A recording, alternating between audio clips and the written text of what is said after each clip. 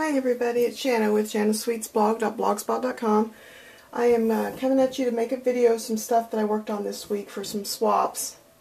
Hopefully I haven't already made them, but if I did, I guess we get to see it twice.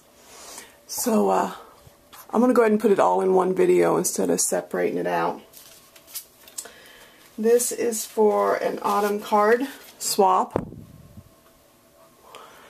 And I used an autumn magnolia stamp that I covered with my Copics. I cut out with the Spellbinders die, tried to ink the edges some, a little bit of twine in there. The paper is just some leftover stuff I had from last fall, and did it on craft cardstock.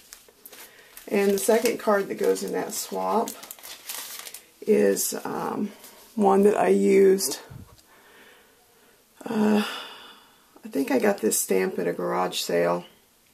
But I used the Vanner die and stamp set from A Creative Time with Emma. And she has background stamps for it. And I kind of used a burlappy one there. And then her letter stamps come. These were all from her, let's see, September release.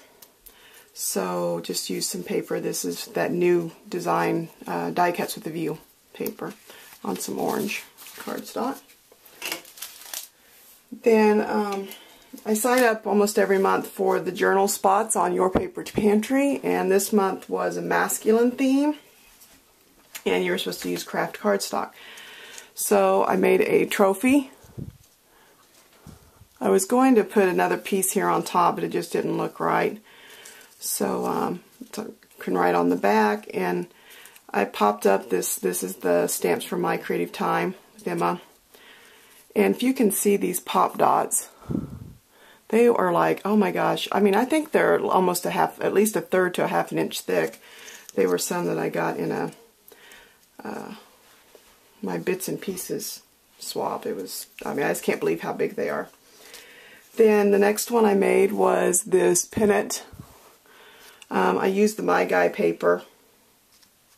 And this one I figured I'd put some grommets in there, and figured then you can write either on the back there, right there, or even put a little picture in the middle. And then the last one, I wanted to do something like a clipboard. I guess it's not totally guy themed, but I thought it was a cute idea. So I cut out some chipboard for the back, some silver shiny paper for part of the clipboard, and then there's 3 pieces of paper from the My Guy stack to journal on the backs, put pictures. Just nice, cute little spot. And then last but not least, there was a postcard swap. I believe it's on Your Paper Pantry. And I had not signed up for this before, but you know what? Yeah. So you do postcards, and then so one side's a postcard, and then the other side is decorated. So you were supposed to use botanical paper by Graphic 45. So I used the botanical paper for the base and this little cutout, and then I cut out some these butterflies. Actually, I think they're for making memories. But I added some feathers and some gems to them, little antennas, of course some bling for their trails, and then the stamps, which I don't know how well you can see them, but it says Live, Love, Laugh. These are stamps from My Creative Time with Emma that I got a couple months ago. A little I Am Rose, of course, with a little bit of leaf. I really love how these postcards turned out. This one I was trying to use the seaside type theme from the papers, so Lindy Stamp Ganged all my papers first, so they all have a shimmer to them. And then I needed some glossy accents, but I couldn't find any regular, and I bought the crackle kind, and so I glossy accented the fish to make them look like they were underwater, and it gave a really nice crackle effect.